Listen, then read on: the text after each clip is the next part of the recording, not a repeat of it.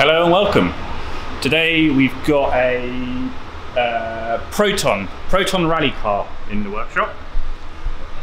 S2000. Yeah, is it Satria Neo S2000 or something, isn't it? Not very familiar with these, to be honest, but familiar with the engine though. Familiar with the engine. So this has got, it's an engine out of a Mitsubishi Evo X. It's probably not what these cars came with, is it? No. No. Well, they are basic of a car. So this is a R5 car, isn't it? Which is a fairly serious rally car. As you can see, it's kind of a proper build. I mean, the size of this suspension.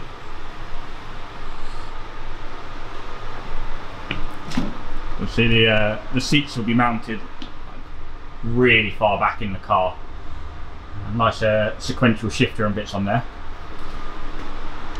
But it's come to us to build a manifold to suit a G25-550 Turbo, which you can see down there. We're also going to fit, zoom in on that with the focus. There you go, Antilag. So fresh air anti-lag valves go on this car too. Jim, do you want to tell us about, we got the manifold mocked up. So this is the fairly early stage of the process. As you'll notice, the turbo is in the tunnel almost. I guess that's because, is that the anti-roll bar? That's the anti-roll bar, yeah, and that's the gear linkage. But no, it's just the customer wanted the weight, yeah. Yeah, anti-roll bar, gear linkage for the, obviously for the gearbox. We can't use our normal Evo 10 manifold because the turbo would be in the way of the anti-roll bar. To start this, gear linkage more. No, the standard one, the turbo would be under here. Oh, okay. So there's that. Obviously, we have to fit the anti-lag anyway to it. But what's the logic behind putting the turbo back here rather than out to the side? Well, the customer wants the weight further back and lower. So if we was to have the turbo at the side, like the side winder style manifold, the turbo more weight up top, and he wants to try and get everything as low as possible. He also, that's the position he wanted it in, so that's where we put it. Yeah, that's quite common in rally cars to be back there, though, isn't it? Yeah, yeah. A lot of the other ones are like that as well. So. Yeah, this is out and out performance, really. For those who don't know, the turbos on these cars have to run a restrictor, which basically reduces the inlet size down. It's 34 mil on this one, isn't around it? that, 34 mil. Yeah. So the cars don't run anywhere near their performance. Obviously, that's a 550 turbo on this engine. You'd probably get 500 horsepower out of it, but it's, I mean, they're going to what, 350? I think you said around that, yeah. Yeah, so you probably only get like 350. Upwards of that out of this, and it also has to run a catalytic converter as well, sadly. Yeah. We'll talk more about that when we get to that stage, but this is where we're at. So you've got it all mocked up, Jim. Yeah. Yeah. So we have to weld it together now then? Yeah, polish it, weld it, and then start on the Antilag pipes. Now where's the wastegate go? The wastegate's underneath, so the wastegate goes underneath the turbo. The down. Yeah, when we show you the down pipe, I'll show you. You can't really see it on the camera from up here, but once I've got it all polished and welded it, I'll run you through the down pipe, and it's going to be plumbed back in. Not screamer, it's too loud. Causes lots of heat. Cool, so let's take it off and weld it up then, I guess, now. Yeah, take it, weld it up, and then go from there, really. So. Sounds good. Cool.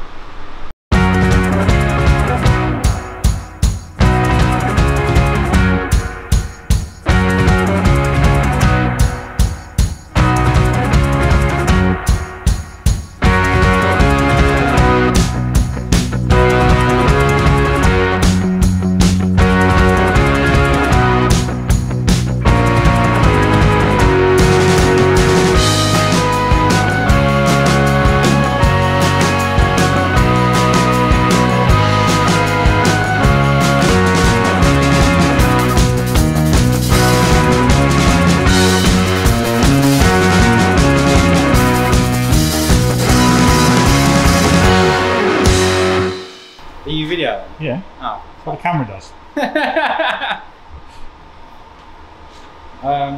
Finished, nearly. Yeah, finished. Nearly, yeah. We just got to. I've got to do a bit of porting, but I'll do that when I put the all the anti-lag pipes in, all the wastegate positions in and everything. So it'll be fit up, find out where to put anti-lag valve, the pipes, and then go from there. Really. I'm gonna film you pin it on so you can stress. Oh no. Alright. It's not that bad actually. It goes in pretty easy. You know, you come around here. It's like the amount of time you take it off, you work out the little way of swinging it around everything. Careful. Careful.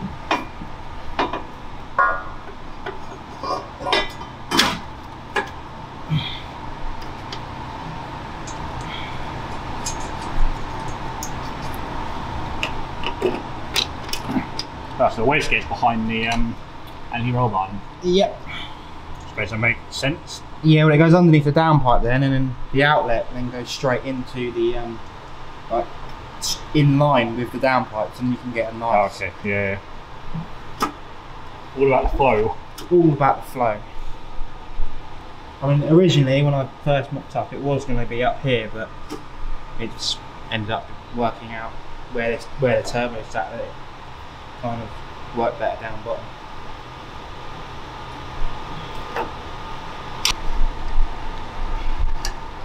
Right there.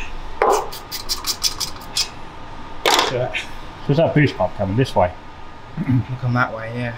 I think that's what their plan is. We're not actually doing the intake or boost pipes or anything, so but yeah. So yeah, fit up. Kind of got a rough idea where it's going to go, but it's might all change depending if we can actually get the pipes to where they need to be. So yeah, so that's using 19mm OD pipework. We typically use 16 for the 6-cylinder stuff. Yeah. Even on the 4-cylinder, yeah, typically 16. And this is the Turbosmart collector that goes into it, that is 90, and that's the only reason why we're using it, because that's the size tube that they require for this manifold.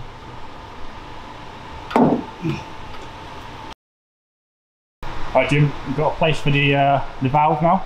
Yeah, got a place for the valve, so I'm going to go roughly around there. We're going to do it on the bench because it's a lot easier than, well, as you can see, the engine position makes it a bit easier, but yeah, we know we've measured roughly what the height is going to be, and then so the reason why we've chosen it here is because it's close to the turbo outlet, and the pipework between that and the outlet is better. So yeah, it's a bit limiting trying to get 4 of these in as well, while keeping it compact.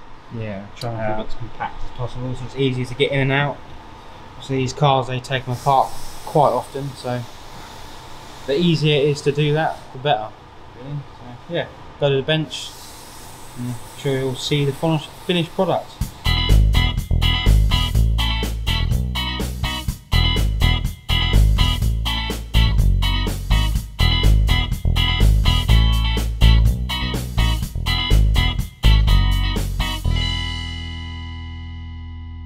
Happy with that position? Yeah, happy with that. Around there, so you can still get to everything. All good. And if you get a bit closer down there, you'll see how tight it is against the gasket. Might be easier actually off the car. Yeah. So that's all just tacked up in a minute. Jim's going to take it apart and weld it up.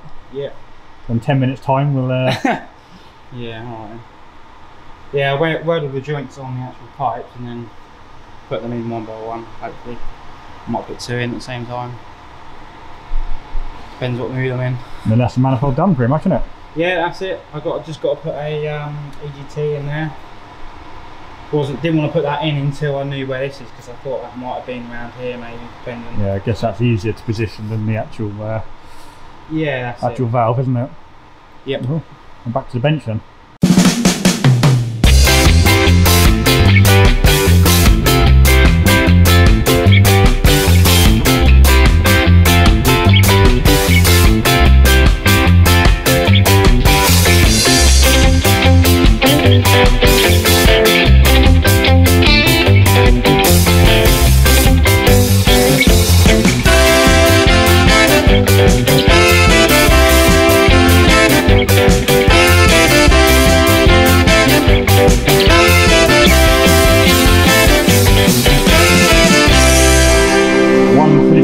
okay, Jim? Yeah. Very happy. We've had some better effects from that smoke and stuff. So. Yeah. Oh, that heat is off as well. So just before you do that, just before. So for anyone that's not familiar with this type of anti-lag system, these pipes are for air to go into the manifold, and then so it comes through the valve. So air comes from a boost pipe through the valve and into these pipes, which then go into the cylinders. And the reason we do that is that it can mix with basically unburnt fuel that the engine management is going to send down there to create a combustion to help spool the turbo. So effectively when you're off throttle, you will have lots of boost and lots and lots of acceleration, which is why rally cars, rally cross cars and things with fresher anti-lag are so quick off the line. Yeah. So when they come off the throttle, they still have boost there, so when they come back on the throttle, that's it. Very fast, very cool, very loud. very, very exciting and dramatic. Right, free to fit now. Cool. It's all mocked up in place. So you've got the Garrett turbo there, the Turbosmart fresh air anti-lag valve, and the fancy pipework that Jim made. Underneath, it's a bit hard to see. Oh yeah, there we go. We've got the Turbosmart wastegate underneath. This is the EGT probe in the, between the just to the left of the turbo there. That's there, yeah. Hand from the sky is pointing out. That's a 6mm tip Inconel probe from the shop.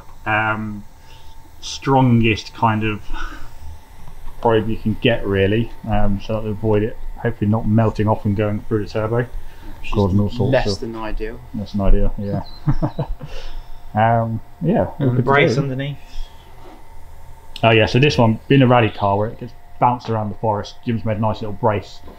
Also as well, because the turbo is hanging right back as well, so it's normally up here, isn't it, where the weight's near the engine. But bit more force on the turbo. But it's a tough old manifold, so yeah. Yeah. But you got to do everything you can to make them as strong as possible.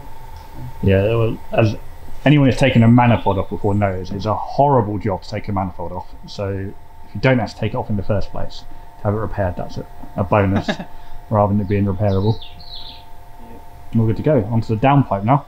Yeah, onto the downpipe. Jim is currently working very hard on the downpipe. Now, well, not a second. The sarcasm. 5 minutes ago, he was working very hard on the downpipe. Yeah. If I don't say that, you won't get paid. So, because Michael probably watched this. No, yeah. Basically, this is the customer's mount that he wants to utilise on the under tray. Yeah, and so it's a bit tight, and obviously once that's up, you can't really get to it. We haven't actually talked anything about the exhaust yet, though. So this exhaust on it came on the shell before they put the Evo engine into the shell. But they wanted to retain the ability to run this exhaust, because I guess we've already got it. Well, we are going to make a new one, but I need to join together. Jim, what's all this about? That is so that's a slip joint, but it doesn't seat all the way in. So if there's a rear end impact, it will then crash here rather than snap everything else. So this bracket here is got a bend in it to make sure that it does bend. So drifters could learn a lot from this. Yeah. Okay. But the downside of them, they do blow a little bit, but yeah, there's not much you can do about that. But they're not too bothered about that. So just go fast and no one notices. Yeah. On the downpipe, have you done the pump? No. No, I haven't got that far yet. So you see the turbo, the flange of the wastegate goes. Do you want to put the wastegate in place? Yeah. So there, and then there'll be a pipe that comes out, goes into the downpipe, joins before the flexi. Yeah. Yeah, and obviously that pipe will have a flexi in it as well. Yeah. So the bellow will be about here somewhere, and then it will then plumb back in Is that what you're doing now, is it? Or? Yeah, I'm about to do that, yeah. Okay. So we have one complete downpipe with a nice plumb back, a shallow angle for all the power. Flexi joint. We've got a little bellows type flexi on the plumb back of the wastegate as well, which is to do with the heat expansion as it obviously gets hotter and tries to move and prevent it cracking. So nice and straight. First V-band joint. What are we calling this, Jim? Just a slip joint, I suppose. Special slip joint. Anti-smash. Anti-braking manifold. Anti-smash things to pieces device. And on here, nice little silencer. Take a few decibels off the overall sound. Up here we have another V-band and a very elaborate mounting to the car. Another slip joint. Anti-smashing manifold slip joint. And we have the catalytic converter and tailpipe. Catalytic converter? This car has to have one. Yeah, but anything, can't it? It's got to have something. I think it's got to be FIA approved, but which that is. So. Yeah, so this is a 100 cell FIA approved cat with a 5-inch body. Comes with a certificate as well. Yeah, it's got a certificate, and it's real. Should do, I reckon, about 400 horsepower. And it's about probably one of the better ones that you can get, really, without spending insane amounts of money on it. We put it at the back of the car because they work best when they're hot, and obviously the back of the car is the coolest part of the exhaust, although it's still quite hot, so it does less of the job of a cat back here, basically creating less restriction. So if we put the cat further down the car, it'd have lower power. Yeah. Wouldn't it? Yeah, probably wouldn't meet emissions, but no, well, these don't really have legit MOTs on them, so. Of course they do, Jim. Yeah. Of course they do. They're friendly. Yes, that's pretty much it. Off to, well, it's got to be finished. It's got you say it's got a mock-up engine in there at the minute, isn't it? I think so. I think that's what he said. Yeah. I think it's a mock-up engine. It needs a lot of cleaning up to do if it. Yes. I'm sure it's not the right engine. Yeah. And then I don't know if there's much more the car actually built than this. It might be the huge box of the parts that aren't fitted to it that we haven't seen.